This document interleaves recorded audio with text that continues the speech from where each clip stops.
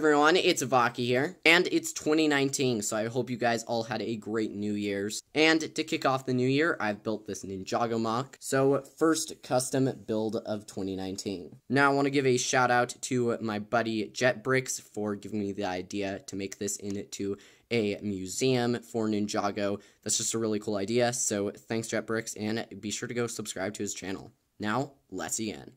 And starting off in front, there are a couple of these cherry blossom trees in flower pots right there, and I just really like how those turned out, and it definitely adds to the whole oriental style. On either side of the wall, there are these little banner pieces, which come from a Ninjago set, and one of my favorite details right here.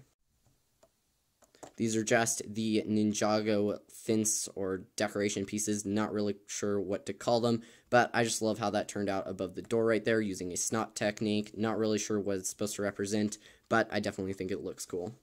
And right up above that, there is another detail right here, which is probably my favorite part of the MOC. I'm using this stickered piece from Ninjago-C. It's just one of the extra posters, and that could be representing the exhibit inside, because this is, of course, a museum, or it could just be some sort of advertisement. Either way, I really like how it turned out.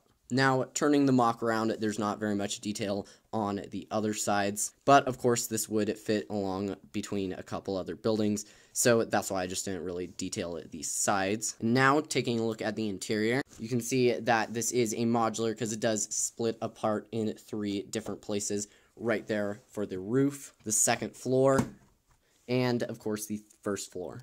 And now, taking a look at the inside, and I did try to add a bunch of detail in the interior here, and I just based this off of an actual museum that I did see with different stuff, like samurai armor and just stuff like that, so that's what that's based off of. And inside there we have a shuriken, this kendo helmet right there, as well as, well, a little gold thing, and then a samurai armor right there. And moving on to the next floor right here, there is a little bit of greebling going on right there, and another one of those sticker panel pieces in back, and a ninja sword on display, using some more sticker pieces for just some artwork on the walls right there. And one thing that you might have noticed is there's no staircase. Kind of forgot to add one on, so I guess there's really no way to get to the top floor, but honestly, adding on a staircase would just make the whole MOC a lot smaller on the interior, and it would just take up a ton of space, so I'm actually kind of glad I didn't add one. And that's pretty much it for this custom Ninjago build. I definitely had a fun time building it. It's probably my favorite Ninjago MOC that I've made. And definitely be sure to tell me your opinions on it in the comments below.